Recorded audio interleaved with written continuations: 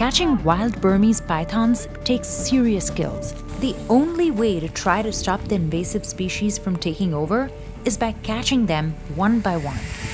Back in the 1980s, these snakes were sold as exotic pets. They were imported from Southeast Asia, and newspaper ads priced them at a few $100s. Then, in 1992, dozens of Burmese pythons escaped a breeding facility when Hurricane Andrew hit, and their spread has been nearly impossible to control because they have no real predators here in the Florida Everglades. The biggest one ever found in Florida was 215 pounds, 18 feet long, and was ready to lay 122 eggs. The snakes swallow their prey whole, and while they rarely attack humans, they are killing all kinds of native animals, from small birds to large alligators.